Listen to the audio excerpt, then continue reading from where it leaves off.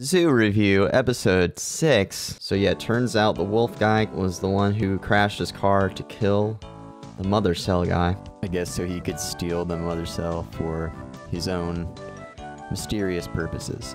So that's where we're at with that. So in the last episode, they were making a big deal about this poison that the mayor of Rio wants to drop on the city to kill the bats, even though it's gonna make everyone in the city sick.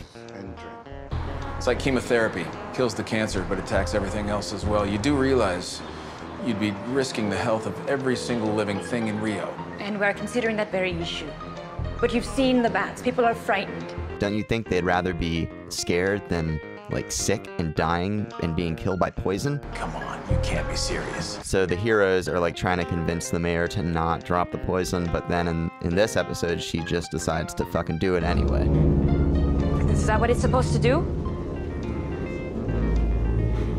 So they're, like, immune to poison? They're immune to the freezing cold and to poison. I thought that the mother cell or the demented pupil or whatever just made the way the animals see the world is now changing. What used to be a friend is now an enemy. Made them hate people. Is it possible that the bat was attracted to my phone or to technology? Being attracted to something is not the same thing as attacking it. But it also makes them immune to poison. So while everyone in Rio is getting poisoned, back in the USA we have these guys. And they're still on the hunt for the wolf friend. You have a recent photo of Evan Lee? I like that they refer to him as Evan Lee, like, every time. They're on a familiar, like, first, name basis with the guy. Evan Lee. They don't refer to him by, like, his last name or as that weird wolf dude. And then Evan Lee. You've been in an accident. You're okay?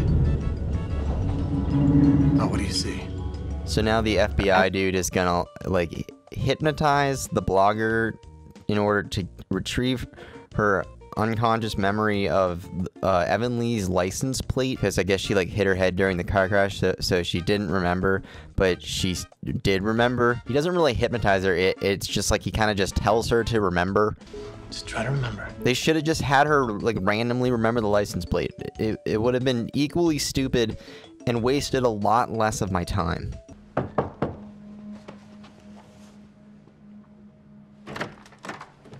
Oh. You just answer the door in a towel at a hotel. You have no idea who it is gonna be. Whatever. What? They have not had, like, any chemistry this whole show. There was no lead up to that. Oh, you're in a towel now. Huh. Guess we should fuck. I have a towel fetish. See a woman wrapped in a towel, I gotta penetrate her. Anyway, back in Rio, Science Guy and Spy have been taken captive by some local criminals. And they're gonna, I guess, help them fight the bats or do something to the bats. You say you are. Explain this to me. So until yesterday, the mice would run when people came in through the door. These little guys, they probably think they're better off with us than with the bats. Why wouldn't the rats run into the walls in their tunnels or something? That doesn't make sense at all. Why would the rats not wanting to go outside with the bats make them, like, not afraid of people? So until There's yesterday, plenty of other places to actually hide. When people came in through the door. Besides, like, on top of this guy's foot. What the fuck? These little guys, they probably think they're better off with us than with the bats.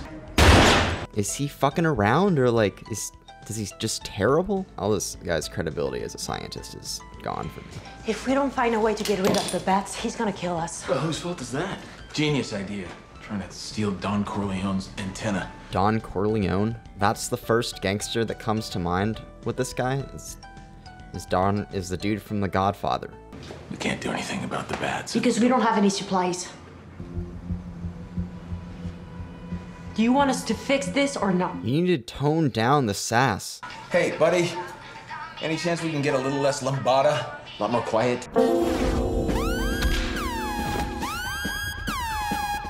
It just doesn't seem like the kind of guy who would take sass with no retribution. It's like the writers can't bear for these characters to not be snarky for even, like, 1 second. Even when, like, it totally fucks the logic of what's happening in the show. Flavio will get you your supplies, and then he will watch you. Good. Maybe he'll learn something. You should keep him on a tighter leash. I mean, I don't know if y'all have seen City of God, but I'm gonna go out on a limb and say it's probably like a more accurate representation of what's, like how shit's going down. You know, because it was made by the Brazilian, not CBS. They don't speak that good Portuguese, first of all, and they don't look Brazilian too. They got some people with dark skin and then thinking that that's gonna be a Brazilian thing, but not. And the big boss there, he looked more white than Brazilians. His right hand, I don't remember his name, the little one, he looked a lot of Brazilian, but he didn't speak at all, man. He was more Spanish than Brazilian there. Like, it's just like, not good at all. So they have this plan, they build the machine to attract the bats, and expects bats to but it doesn't work, and then it does the opposite of what it's supposed to, but they wanted it to do that so that the bats would go away. Oh, fuck that, dude. That's like, it's fucking Birdemic level terrible.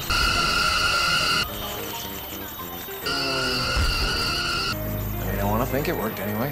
Hey, what about the poison?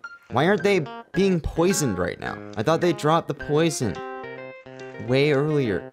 No one is being affected? You'd be risking the health of every single living thing in Rio. A giant cloud of toxic chemical gas was just dumped on the city, and no one even like reacts to it. And of course, no episode of Zoo would be complete without the obligatory subplot involving a random person we've never heard of. I just don't believe that she wouldn't hear that bear. It was breathing very loudly, louder than the sound of her walking. And it seems improbable. Improbable.